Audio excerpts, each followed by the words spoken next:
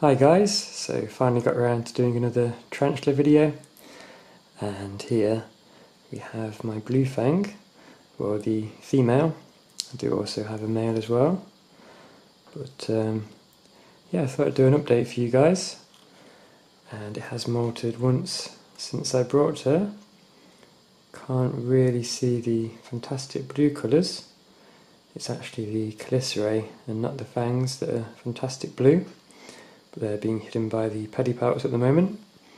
So what we're going to do is we're going to open this up and then try and feed her. Hopefully when she grabs the prey we'll be able to see the fantastic blue colours. Just very gently opening the lid. I don't want her to make a break for it. Very fast species. There we go. Okay, so I grabbed a small cockroach. Let's see if she'll take it down for us.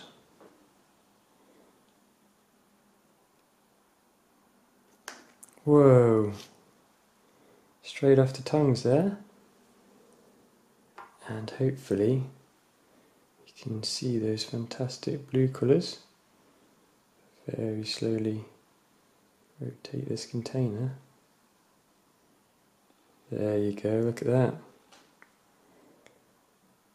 Amazing blue. See if I can zoom in a bit for you guys.